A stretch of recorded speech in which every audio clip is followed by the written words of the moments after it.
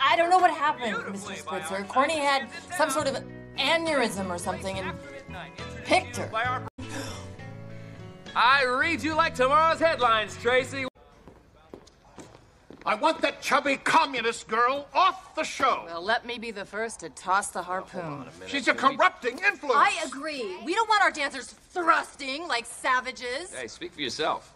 Don't get flipped with me. I'm not. Look, now I got some new ideas for the show. First, we get rid of Negro Day. Finally, some sense out of you. And we mix those kids in with the rest of the council. Mix those kids? That's right, I said it. Is this not a black and tan cocktail? Well, why couldn't it be? Velma, isn't this where it's all heading anyway? Now you can fight it or you can rock out to it. Maybe it is time for some fresh ideas. Like a nice, fresh new host. Gee, Velma, how do you fire Corny Collins from the Corny Collins Show? They do it all the time on Lassie. Velma, you've let this go too far. Me?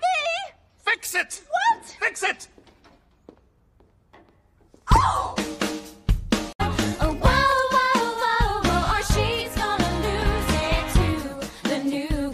That big little girl is sending my sales through the roof. More people are breathing aerosol than oxygen. Think you could show some of those new dance moves? Yeah, sure. Oh, pretty flowers. Tracy, wait up!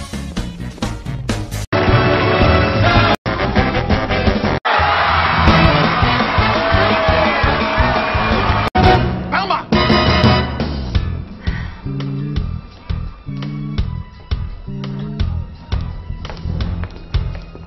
Pack your desk. You've tainted the name of Ultra Clutch. How can you taint a cancerous can of chemicals? You're fired. I can't be fired. Oh, yeah?